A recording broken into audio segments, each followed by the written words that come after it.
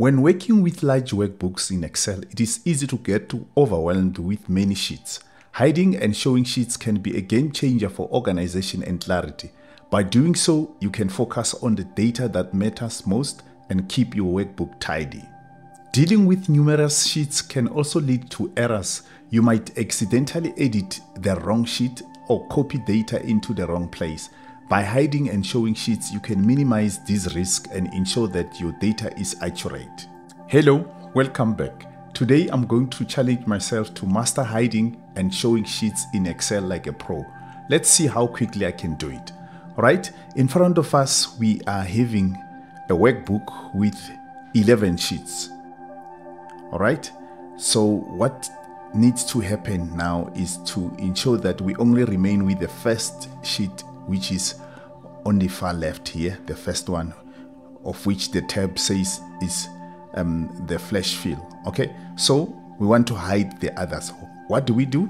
From the sheets that are appearing in this workbook, and then you want to make sure that you only remain with one, which means you want to hide all the other 10 sheets which are in this workbook. What you do, you first click on the first sheet that you want to hide. Right, you press shift on your keyboard, then go to the last sheet, you click on it. Now all the sheets that you want to hide will be highlighted.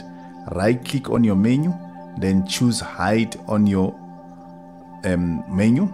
As you can see, now all the other 10 sheets have now been hidden.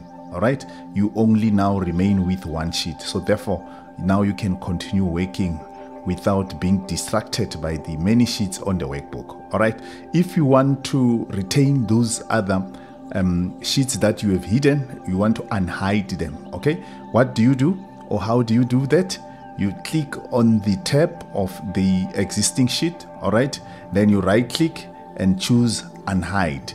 From the menu that comes, okay, it will give you the list of the sheets that have been hidden. All right, now what you do, you choose the ones that you want to make them to appear again. Okay, in this instance, I want them all to be back in my workbook. Okay, I'm gonna press shift and then highlight the first sheet which is hidden, then scroll down, okay, and click on the last one to highlight all of them, then click OK. So now they are all back on my workbook, as you can see. So that is how you can hide and unhide sheets in an Excel workbook. Thank you so much.